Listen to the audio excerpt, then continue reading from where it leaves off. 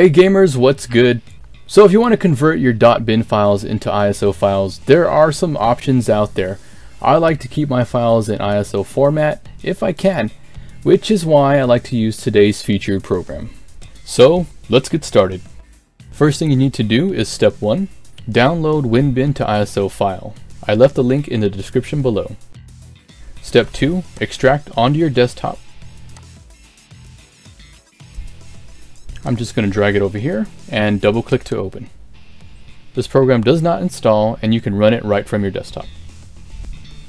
Click on the 3 little dots to browse, select your bin file, click open. Now you're going to select your destination. In this case I'm just going to pick my desktop. And then just click convert. And now we're done. Alright guys, now that we have our ISO, let's go ahead and open up our emulator. And let's go ahead and select our ISO. Click on browse, there it is. Open. And I'm just going to click on fast boot.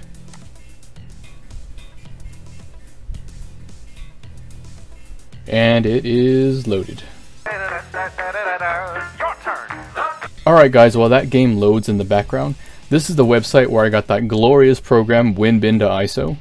Check it out if you'd like. You can see that you can actually download it directly from here, or you can use the link that I provided in the description below as well. Once you've converted your .bin files, you can now delete them or archive them. It's really up to your personal preference.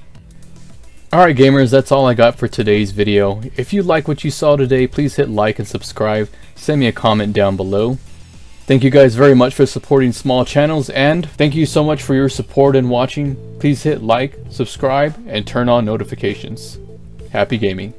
Please hit like and this icon to subscribe.